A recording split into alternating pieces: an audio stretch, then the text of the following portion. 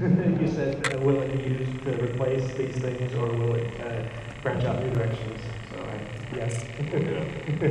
I think it will mainly open up new markets and new possibilities, because what it is, it's cash flow wins. You can send cash over the internet. And sometimes you don't want to send cash over the internet. So if I'm buying a new fridge, I don't want to send cash over the internet and hope that some Germans send it up to me. I prefer to have a credit card and wait for it to arrive at my door, and then I'm sure that I can do a cash back or whatever if I don't get my fridge sent out. So for example, if I buy a newspaper article, I don't want to sign up on this paywall and do my email and everything just to read a single article in the New York Times. I prefer just to pay with cash over the internet. And I think there's a lot of different businesses popping up that we can't even imagine of, where you can really benefit from using cash on the internet in that sense. And I think that's one thing you will see it for, where you use the transaction feature of Bitcoin. There's other features, but the transaction feature is environment. Yeah, I mean, I think it kind of ties back to the scalability. You know, I mean, obviously with my project, my whole project is based on creating a higher layer that can run over Bitcoin that allows you to do smaller transactions or more complicated transactions that you wouldn't necessarily be able to do directly on the blockchain itself. You know, and I'm a big believer in what Garzik was saying about the off-chain transactions. Obviously, that's what my system is all about.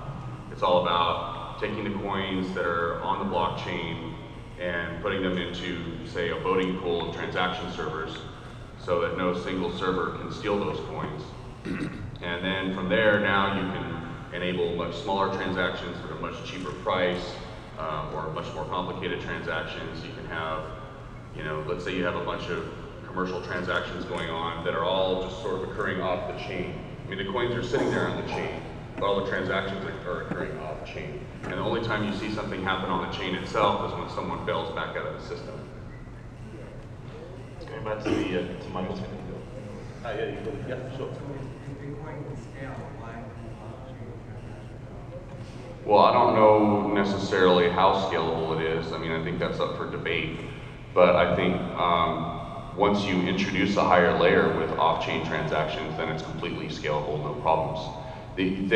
That might introduce a separate problem of, well, you know, if I want to take the coins and put them on a transaction server where maybe it's more scalable, and then what if I have to worry about the server stealing the coins?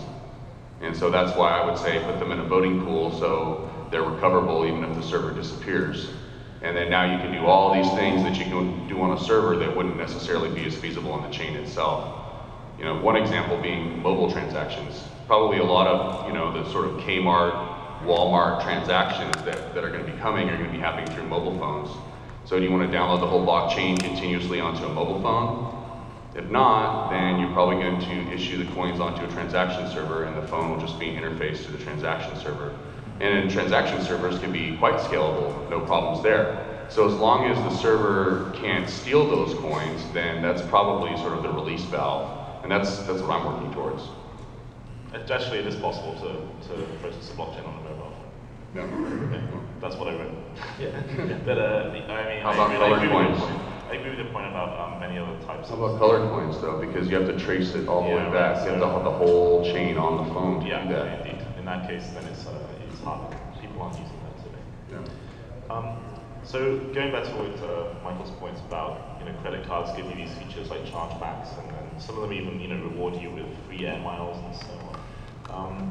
How do you see, you know, do you think Bitcoin can grow to have some of these features like dispute mediation or even chargeback type support and things like that? Do you see this in Bitcoin's future?